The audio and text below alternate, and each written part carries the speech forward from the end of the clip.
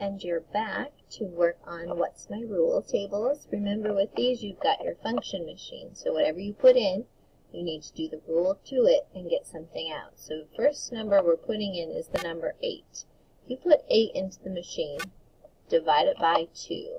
Think about what is 8 divided by 2. You know division because you know multiplication. You can also think, what times 2 will equal 8? Think about that as a fact triangle.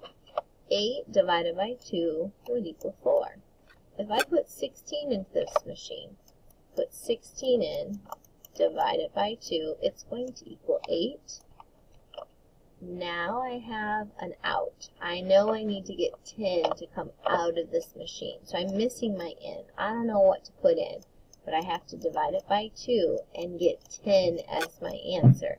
Think about that as a fact triangle. Work your way backwards, multiplication. 10 times 2 equals what? You're missing your big number.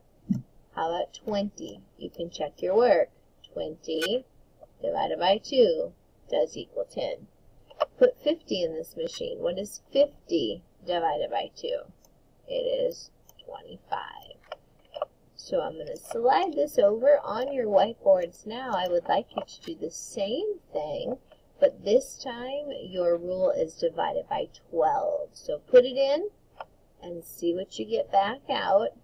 Notice the first one is done for you. If you put a 12 in, divide it by 12, you're going to get a 1 out.